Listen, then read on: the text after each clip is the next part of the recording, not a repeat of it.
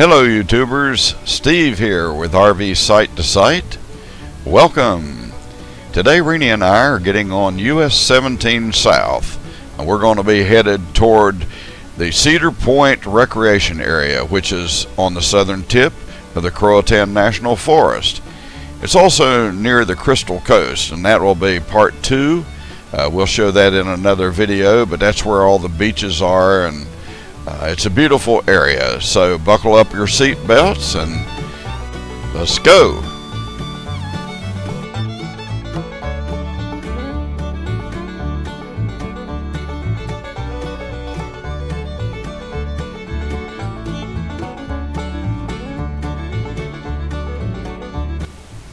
Off to the right here, you'll see a solar farm. Lots of solar farms here in eastern North Carolina.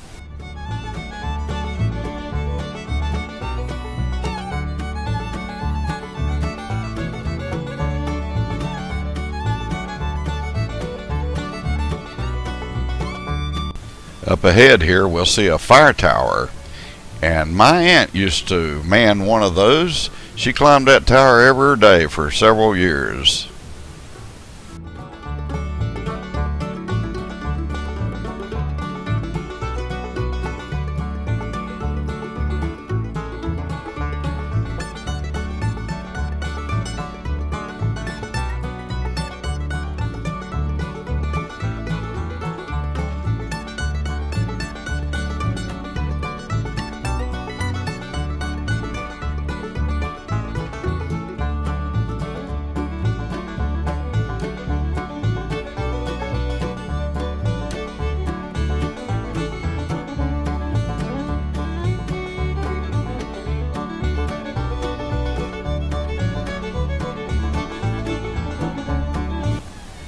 The next road up here to the right is VFW Road, and we will take that over to the entrance to the Cedar Point recreation area.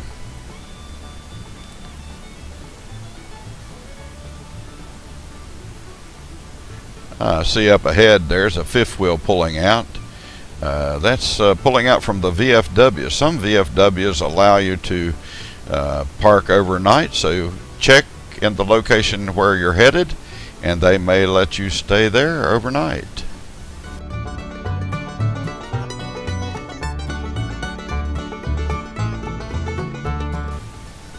Alright, our turn is coming here on the left, and welcome to the Cedar Point recreation area.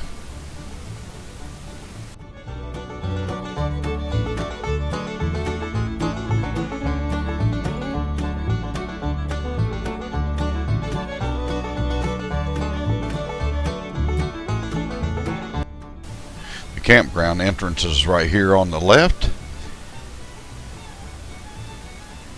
We'll turn in here, and I always look for a sign up front here because sometimes it says campground full, and I hate to see that. But today we have reservations on site number 16, so I'm not worried about it. On the right here you see an information board, so you might want to check with that to see what's going on at the present time. Here's site number 1. We've camped there several times. Each site here has 50 amp, 30 amp, and 15 amp hookups. There's no sewer hookup and no water hookup, but throughout the campground there's potable water spigots where you can fill up your tank if you need to. Here's one on the right.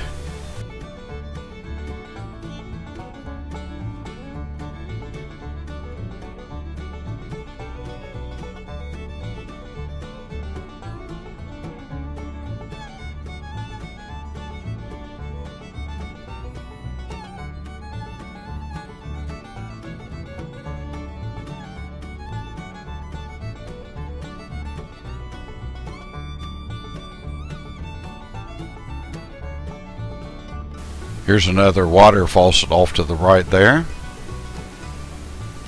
And up here on the left is the two-way road that leads over to the bathhouse and the restrooms, easily accessible pretty much throughout the park.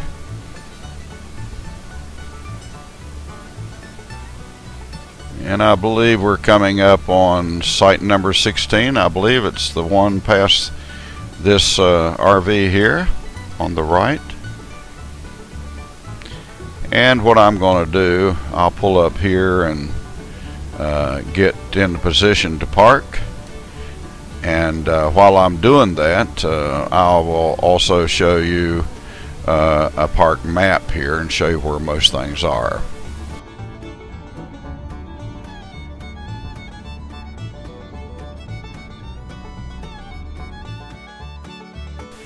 Alright, here's a layout of the campground, and we came in right here, and after we came in here we had to turn right here, and of course there's the information center right there, and then we pulled on around, and here's the bathhouse that I was talking about, and that street kind of connects the two sides here. We pulled around to site number 16, and there's where we would be for a few days. And then we also checked in with the camp host. We advise you to do that when you get there. And then of course the dump station is right here, and you would pull forward a little bit to add water to your tank right here.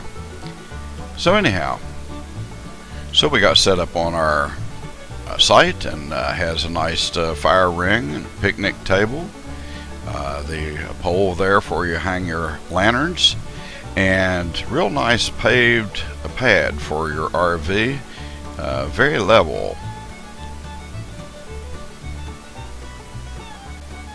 A few weeks ago I bought this grill. It's a Coleman gas grill, 1 pound cylinder type, but I prefer not using the 1 pound cylinder, so I bought an adapter hose. I'll post a link to that below.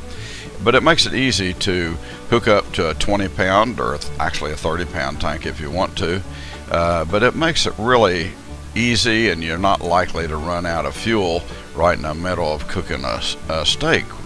So I did decide to cook a couple of steaks, and the only complaint I have about this grill is it just doesn't seem to get hot enough. I like a strong sear on my steaks and cook them quick. This afternoon we're going to get our bikes and ride down to the picnic and the dock, and so that's you just simply go out of the campground and turn left, and it's just a short ride down there. Here's a nice photo of the dock. Some people were actually out there fishing, and so we didn't want to walk out there at that time, so I did snap this photo of the dock.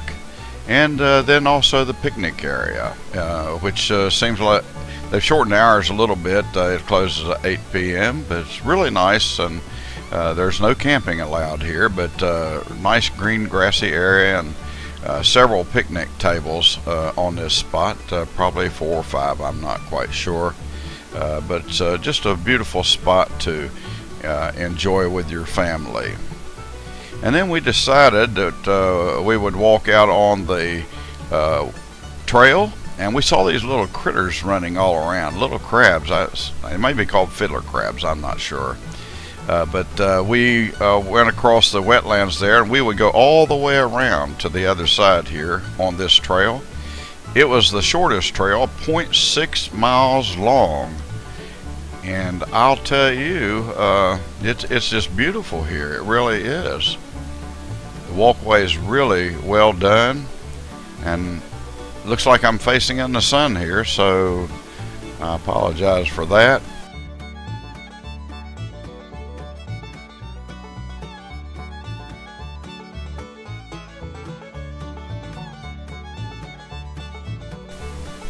The tide was out, so I'm not sure if this is clams or oysters.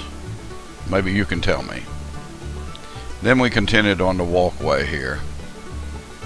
Right here we had to make a decision. Do we take the 1.5 mile trail, or do we take the 0.6 mile trail?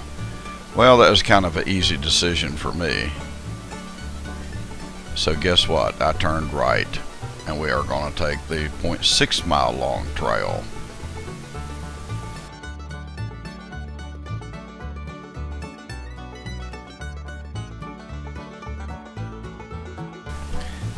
And yep, here's another one of those crabs. Cute little things. We saw them all over the place. They were probably an inch or two long, at the most too little to eat for sure.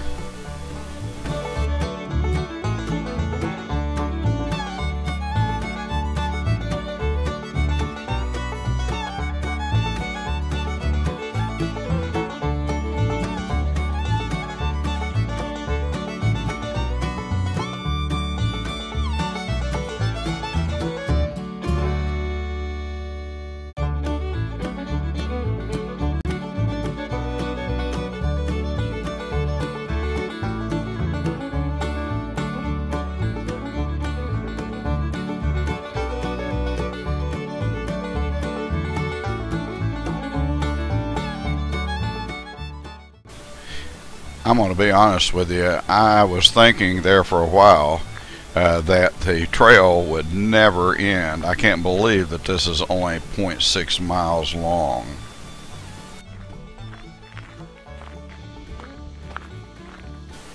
The people were going from the dock, so we decided that we would spend the rest of the evening out here on the dock, just looking around and enjoying the view and waiting for a beautiful sunset.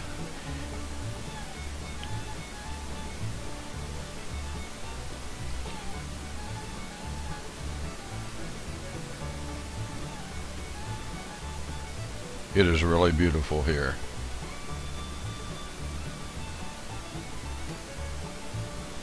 Well, here we go. We were not disappointed. This was one of the most beautiful sunsets we have ever seen.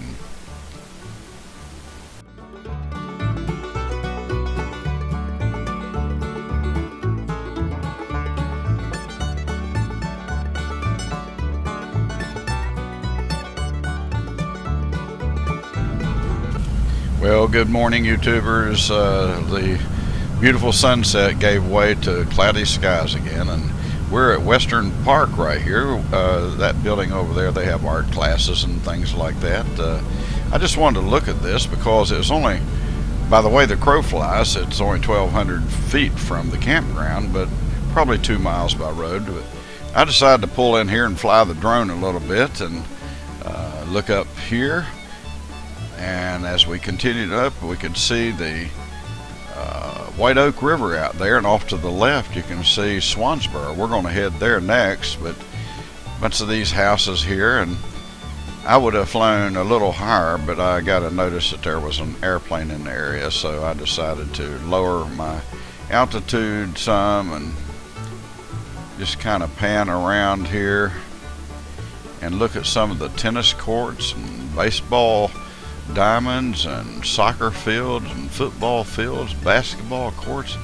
If you live in this area, hey, look, if you're camping here, run over here. This is a public park, and you can enjoy it here. Play some tennis or do a little jogging, walk your dog. Just really, really nice here. Big fields here, and then 3 more tennis courts here. It's just a wonderful place. So I decided to land. We wanted to see if we could go down to Swansboro before it started raining. Forecast was for rain today. And so we got back on the road on 58 here, and we're heading down to 24, and we'll take a right here.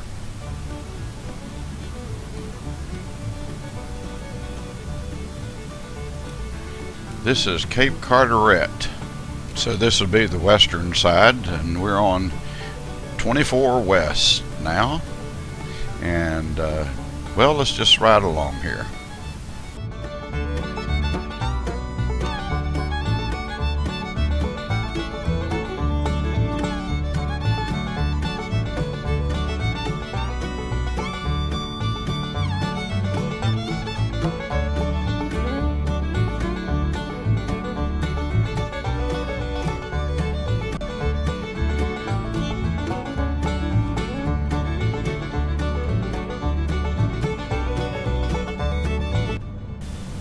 Alright, we're coming into the Swansboro area here, and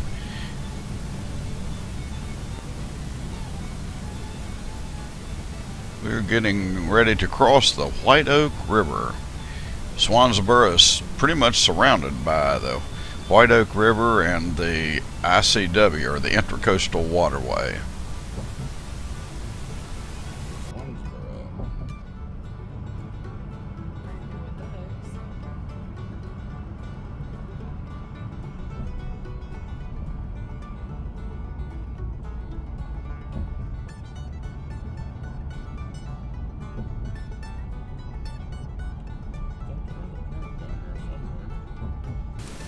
It looks like it's going to start raining any minute now, so I'm going to pull in here and we're going to walk down on this boardwalk.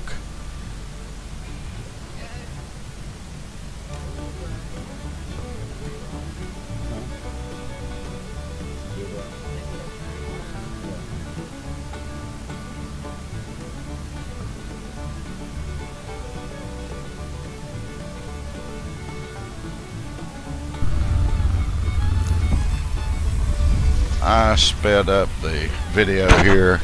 I know it's a little uncanny, but I wanted to get some photos from here, or get some video from here before it actually started raining.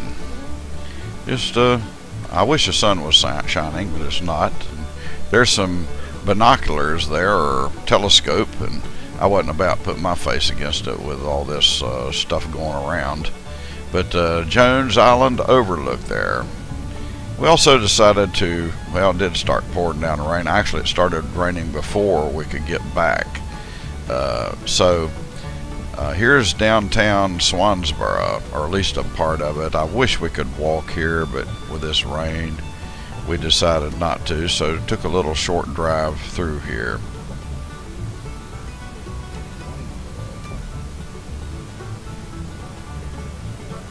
We also heard about Hammocks Beach State Park, and so we thought, well, since it's raining, we'll ride over there.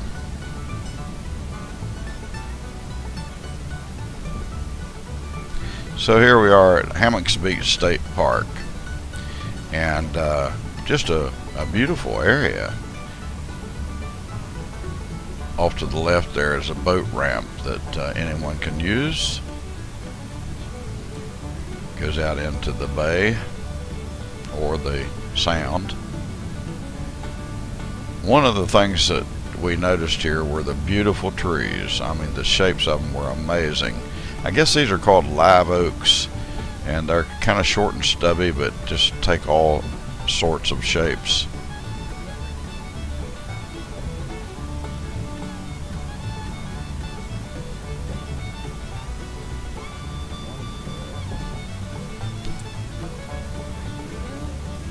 We drove down to the visitor center, but decided not to go in because of all the current restrictions, and besides, it was pouring down the rain. But apparently there's a really nice beach here. There's a tremendous amount of parking available. Well, please subscribe to this channel and like this video if it meant anything to you. And on the next video, we're going to go over to the Crystal Coast and look at some of the ocean over there.